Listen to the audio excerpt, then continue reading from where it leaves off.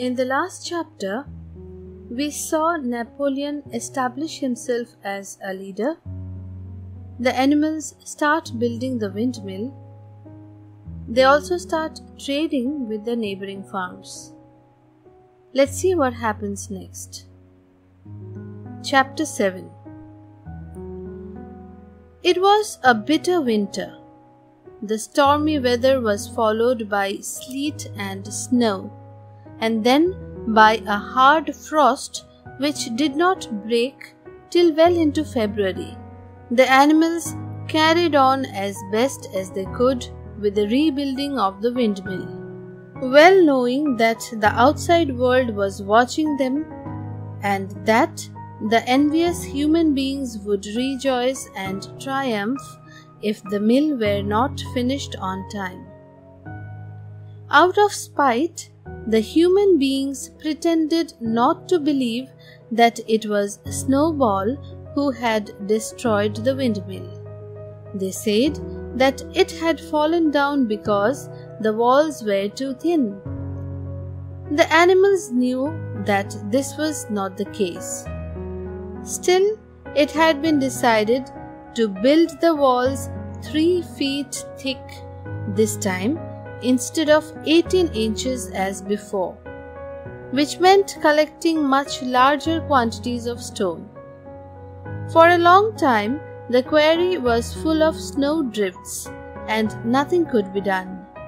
Some progress was made in the dry, frosty weather that followed, but it was cruel work, and the animals could not feel so hopeful about it as they had felt before.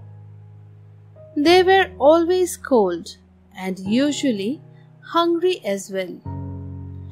Only Boxer and Clover never lost heart. Squealer made excellent speeches on the joy of service and the dignity of labor, but the other animals found more inspiration in Boxer's strength and his never-failing cry of, "I will work harder." In January, food fell short. The corn ration was drastically reduced, and it was announced that an extra potato ration would be issued to make up for it. Then it was discovered that the greater part of the potato crop had been frosted in the clamps, which had not been covered thickly enough. The potatoes had become soft and discolored, and only a few were edible. For days at a time, the animals had nothing to eat but chaff and mangels. Starvation seemed to stare them in the face. It was vitally necessary to conceal this fact from the outside world. Emboldened by the collapse of the windmill, the human beings were inventing fresh lies about the animal farm. Once again, it was being put about that all the animals were dying of famine and disease, and that they were continually fighting among themselves and had resorted to cannibalism and infanticide. Napoleon was well aware of the bad results that might follow if the real facts of the food situation were known, and he decided to make use of Mr. Whymper to spread a contrary impression. Hitherto, the animals had had little or no contact with Whymper on his weekly visits. Now, however, a few selected animals, mostly sheep, were instructed to remark casually in his hearing that rations had been increased. In addition, Napoleon ordered the almost empty bins in the store shed to be filled nearly to the brim with sand, which was then covered up with what remained of the grain and meal. On some suitable pretext, Whymper was led through the store shed and allowed to catch a glimpse of the bins. He was deceived, and continued to report to the outside world that there was no food shortage on Animal Farm. Nevertheless, towards the end of January, it became obvious that it would be necessary to procure some more grain from somewhere. In these days, Napoleon rarely appeared in public, but spent all his time in the farmhouse, which was guarded at each door by fierce-looking dogs. When he did emerge, it was in a ceremonial manner, with an escort of 6 dogs who closely surrounded him and growled if anyone came too near. Frequently, he did not even appear on Sunday mornings, but issued his orders through one of the other pigs, usually Squealer. One Sunday morning, Squealer announced that the hens, who had just come in to lay again, must surrender their eggs. Napoleon had accepted, through Whymper, a contract for 400 eggs a week. The price of these would pay for enough grains and meal to keep the farm going till summer came on and conditions were easier. When the hens heard this, they raised a terrible outcry. They had been warned earlier that this sacrifice might be necessary, but had not believed that it would really happen. They were just getting their clutches ready for the spring sitting, and they protested that to take the eggs away now was murder. For the first time since the expulsion of Jones, there was something resembling a rebellion, led by 3 young black Minorca pullets. The hens made a determined effort to thwart Napoleon's wishes. Their method was to fly up to the rafters and there lay their eggs, which smashed to pieces on the floor. Napoleon acted swiftly and ruthlessly. He ordered the hens' rations to be stopped and decreed that any animal giving so much as a grain of corn to a hen should be punished by death. The dogs saw to it that these orders were carried out. For 5 days, the hens held out. Then they capitulated and went back to their nesting boxes. 9 hens had died in the meantime. Their bodies were buried in the orchard, and it was given out that they had died of coccidiosis. Whymper heard nothing of this affair, and the eggs were duly delivered, a grocer's van driving up to the farm once a week to take them away. All this while, no more had been seen of Snowball. He was rumoured to be hiding on one of the neighbouring farms, either Foxwood or Pinchfield. Napoleon was by this time on slightly better terms with the other farmers than before. It happened that there was in the yard a pile of timber which had been stacked there 10 years earlier when the beech spinney was cleared. It was well seasoned, and Whymper had advised Napoleon to sell it. Both Mr. Pilkington and Mr. Frederick were anxious to buy it. Napoleon was hesitating between the two, unable to make up his mind. It was noticed that whenever he seemed on the point of coming to an agreement with Frederick, Snowball was declared to be in hiding at Foxwood, while when he inclined toward Pilkington, Snowball was said to be at Pinchfield. Suddenly, early in the spring, an alarming thing was discovered. Snowball was secretly frequenting the farm by night. The animals were so disturbed that they could hardly sleep in their stalls. Every night, it was said, he came creeping in under cover of darkness and performed all kinds of mischief. He stole the corn, he upset the milk pails, he broke the eggs, he trampled the seed bags, he gnawed the bark off the fruit trees. Whenever anything went wrong, it became usual to attribute it to Snowball. If a window was broken or a drain was blocked up, someone was certain to say that Snowball had come in the night and done it. And when the key of the store shed was lost, the whole farm was convinced that Snowball had thrown it down the well. Curiously enough, they went on believing this even after the mislaid key was found under a sack of meal. The cows declared unanimously that Snowball crept into their stalls and milked them in their sleep. The rats, which had been troublesome that winter, were also said to be in league with Snowball. Napoleon declared that there should be a full investigation into Snowball's activities. With his dogs in attendance, he set out and made a careful tour of inspection of the farm buildings. The other animals followed at a respectful distance. At every few steps, Napoleon stopped and snuffed the ground for traces of Snowball's footsteps, which he said he could detect by the smell.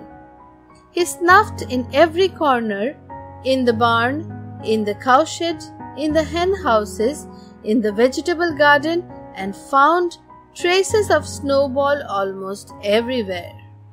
He would put his snout to the ground, give several deep sniffs, and exclaim in a terrible voice, "Snowball! He has been here! I can smell him distinctly!"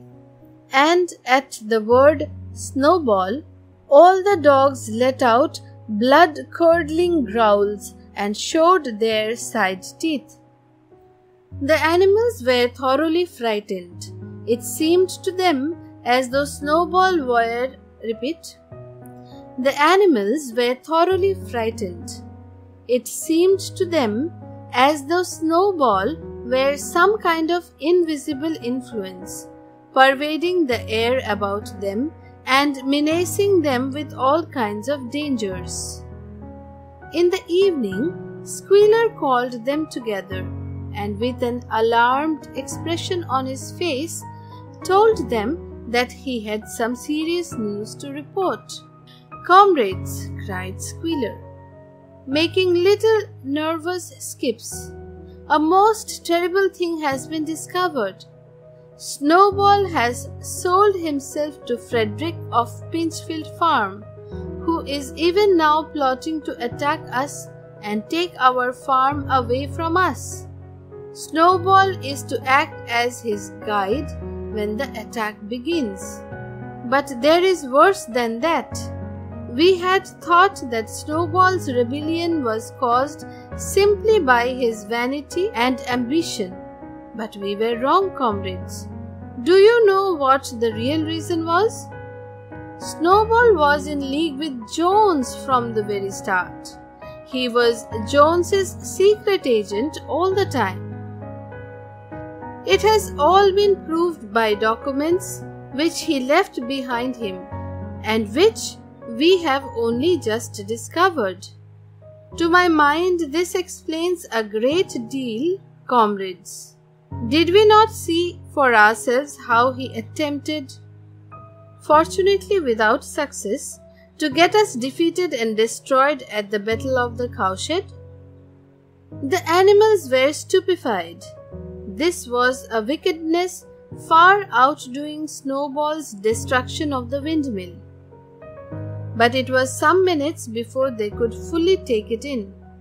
They all remembered, or thought they remembered, how they had seen Snowball charging ahead of them at the Battle of the Cowshed, how he had rallied and encouraged them at every turn, and how he had not paused for an instant even when the pellets from Jones's gun had winded his back. At first, it was a little difficult to see how this fitted in with his being on Jones's side. Even Boxer, who seldom asked questions, was puzzled. He lay down, tucked his forehoofs beneath him, shut his eyes, and with a hard effort managed to formulate his thoughts. "I do not believe that," he said. "Snowball fought bravely at the Battle of the Cowshed. I saw him myself. Did we not give him Animal Hero First Class immediately afterwards?" "That was our mistake, comrade, for we know now it is all written down in the secret documents that we have found, that in reality he was trying to lure us to our doom." "But he was wounded," said Boxer. "We all saw him running with blood." "That was part of the arrangement," cried Squealer. "Jones's shot only grazed him. I could show you this in his own writing if you were able to read it. The plot was for Snowball at the critical moment to give the signal for flight and leave the field to the enemy, and he very nearly succeeded. I will even say, comrades, he would have succeeded if it had not been for our heroic leader, Comrade Napoleon. Do you not remember how, just at the moment when Jones and his men had got inside the yard, Snowball suddenly turned and fled, and many animals followed him? And do you not remember, too, that it was just at that moment, when panic was spreading and all seemed lost, that Comrade Napoleon sprang forward with a cry of "Death to humanity!" and sank his teeth in Jones's leg? Surely you remember that, comrades?" exclaimed Squealer, frisking from side to side. Now when Squealer described the scene so graphically, it seemed to the animals that they did remember it. At any rate, they remembered that at that critical moment of the battle, Snowball had turned to flee, but Boxer was still a little uneasy. "I do not believe that Snowball was a traitor at the beginning," he said finally. "What he has done since is different, but I believe that at the Battle of the Cowshed he was a good comrade." "Our leader, Comrade Napoleon," announced Squealer, speaking very slowly and firmly, "has stated categorically, comrade, that Snowball was Jones's agent from the very beginning.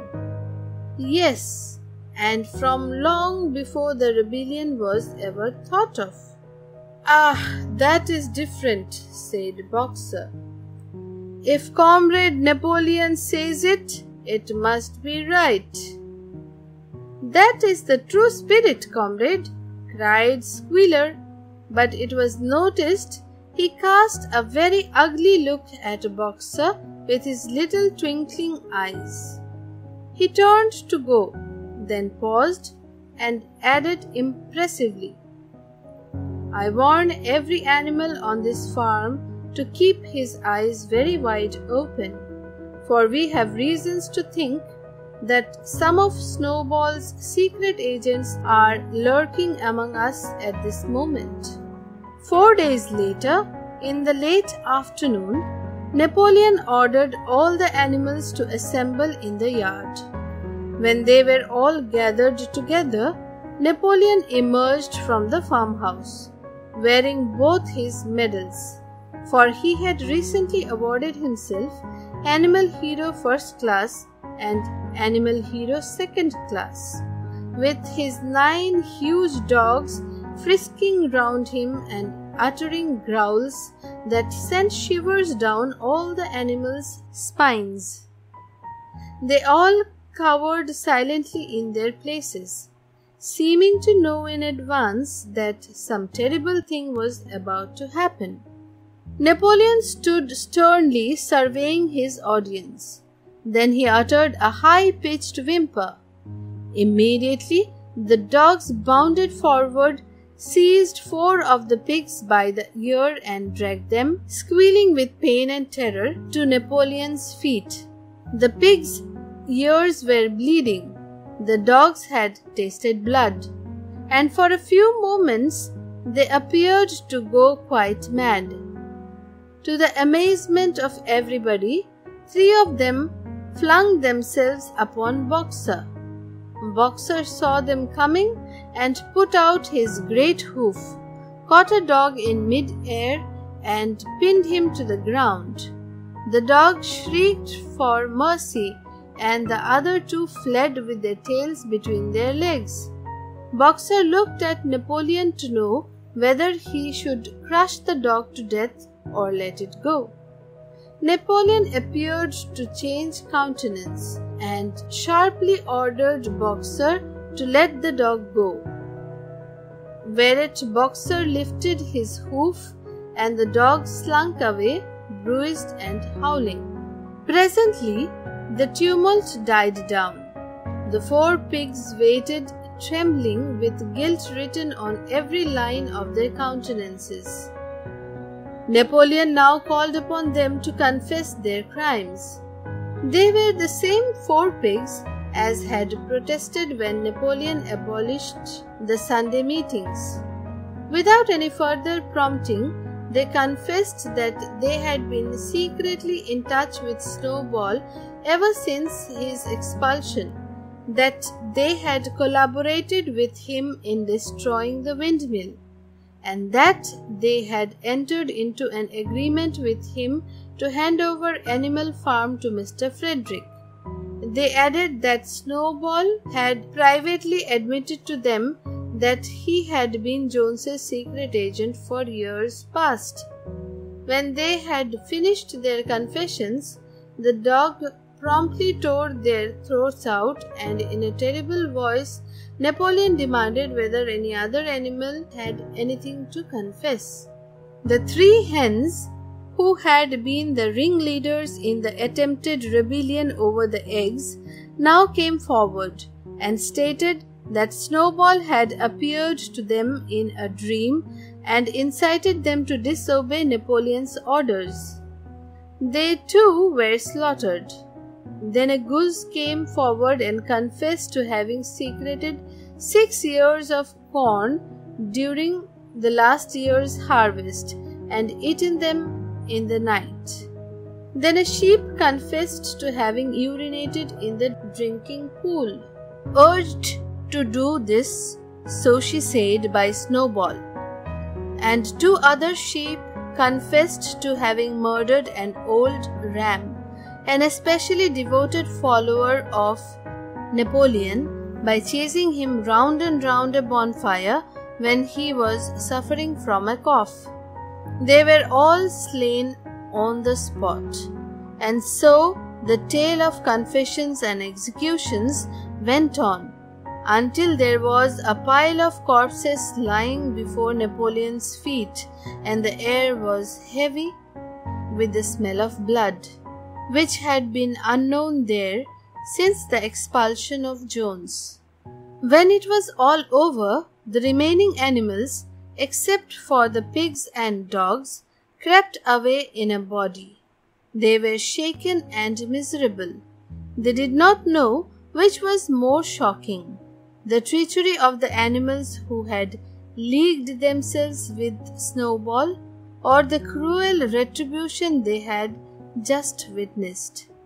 In the old days, there had often been scenes of bloodshed equally terrible, but it seemed to all of them that it was far worse now that it was happening among themselves. Since Jones had left the farm until today, no animal had killed another animal. Not even a rat had been killed. They had made their way onto the little knoll where the half-finished windmill stood, and with one accord they all lay down as though huddling together for warmth. Clover, Muriel, Benjamin, the cows, the sheep, and a whole flock of geese and hens, everyone indeed, except the cat, who had suddenly disappeared just before Napoleon ordered the animals to assemble. For some time, nobody spoke. Only Boxer remained on his feet.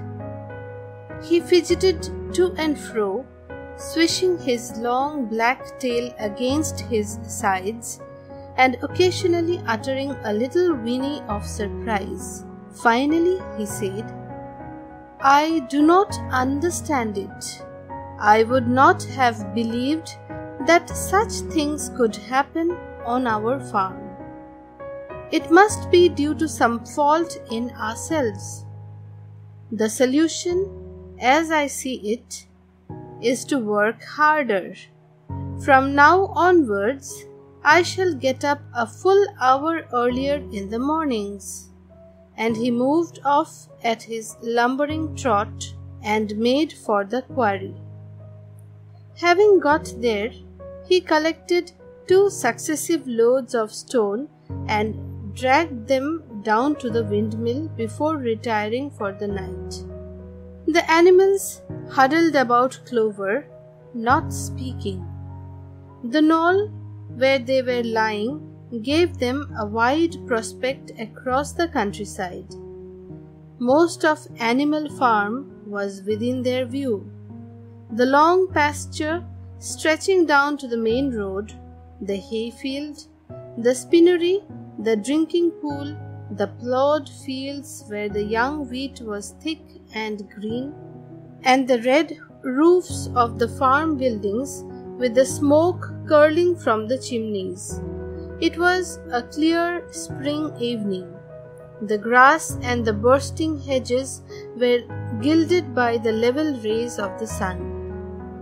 Never had the farm, and with a kind of surprise they remembered that it was their own farm, every inch of it their own property, appeared to the animals so desirable a place. As Clover looked down the hillside, her eyes filled with tears. If she could have spoken her thoughts, it would have been to say that this was not what they had aimed at when they had set themselves years ago to work for the overthrow of the human race. These scenes of terror and slaughter were not what they had looked forward to on that night when old Major first stirred them to rebellion. If she herself had had any picture of the future, it had been of a society of animals set free from hunger and the whip, all equal, each working according to his capacity, the strong protecting the weak, as she had protected the lost brood of ducklings with her foreleg on the night of Major's speech. Instead, she did not know why, they had come to a time when no one dared speak his mind, when fierce, growling dogs roamed everywhere, and when you had to watch your comrades torn to pieces after confessing to shocking crimes. There was no thought of rebellion or disobedience in her mind. She knew that, even as things were, they were far better off than they had been in the days of Jones, and that, before all else, it was needful to prevent the return of the human beings. Whatever happened, she would remain faithful, work hard, carry out the orders that were given to her, and accept the leadership of Napoleon. But still, It was not for this that she and all the other animals had hoped and toiled. It was not for this that they had built the windmill and faced the bullets of Jones's gun. Such were her thoughts, though she lacked the words to express them. At last, feeling this to be in some way a substitute for the words she was unable to find, she began to sing Beasts of England. The other animals sitting round her took it up, and they sang it 3 times over, very tunefully, but slowly and mournfully, in a way they had never sung it before. They had just finished singing it for the 3rd time when Squealer, attended by 2 dogs, approached them with the air of having something important to say. He announced that, by a special decree of Comrade Napoleon, Beasts of England had been abolished. From now onwards, it was forbidden to sing it. The animals were taken aback. "Why?" cried Muriel. "It's no longer needed, comrade," said Squealer stiffly. Beasts of England was the song of the rebellion, but the rebellion is now completed. The execution of the traitors this afternoon was the final act. The enemy, both external and internal, has been defeated. In Beasts of England, we expressed our longing for a better society in days to come. But that society has now been established. Clearly, this song has no longer any purpose. Frightened though they were, some of the animals might possibly have protested. But at this moment, the sheep set up their usual bleating of 4 legs good, 2 legs bad, which went on for several minutes and put an end to the discussion. So, Beasts of England was heard no more. In its place, Minimus the poet had composed another song which began, Animal farm, never through me shalt thou come to harm. And this was sung every Sunday morning after the hoisting of the flag. But somehow, neither the words nor the tune ever seemed to the animals to come up to Beasts of England. In the next chapter, we see Napoleon growing in power. More executions happen and the Battle of the Windmill takes place.